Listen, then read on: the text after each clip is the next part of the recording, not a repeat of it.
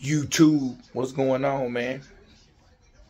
Y'all doing good today? I'm doing pretty good. Hey, man, I want to speak about this. I want to speak about Skip Bayless. What's going on with Skip Bayless? I think Skip Bayless is losing his mind. I was watching his podcast. I don't know if he's Jay or Shannon Sharp podcast blowing up like it is, but he just getting crazy on this podcast. Y'all heard what he said about LeBron James, man? He say Draymond Green called him a B. He think he a B. Draymond Green scared to come on his show because he a B. And he said sometimes LeBron do act like a B. Ain't that crazy?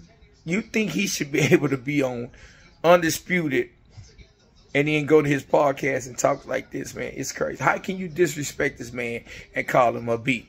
Like you done seen him in person and y'all really had a physical altercation and you think you're going to come out on top. Calling the man a B is the ultimate disrespect. And it's that I think his show is doing so bad, he got to just say anything to get a like. And Shannon is blowing up, so this guy just going overboard. But for this dude to call him a B, and he say he do act like a B, I think that's over the line. I think he's crossing the line.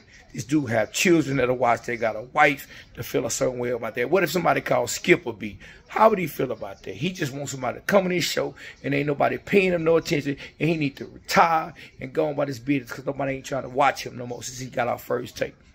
But tell me how y'all feel about that, man. Was that too disrespectful? Is he crossing the line?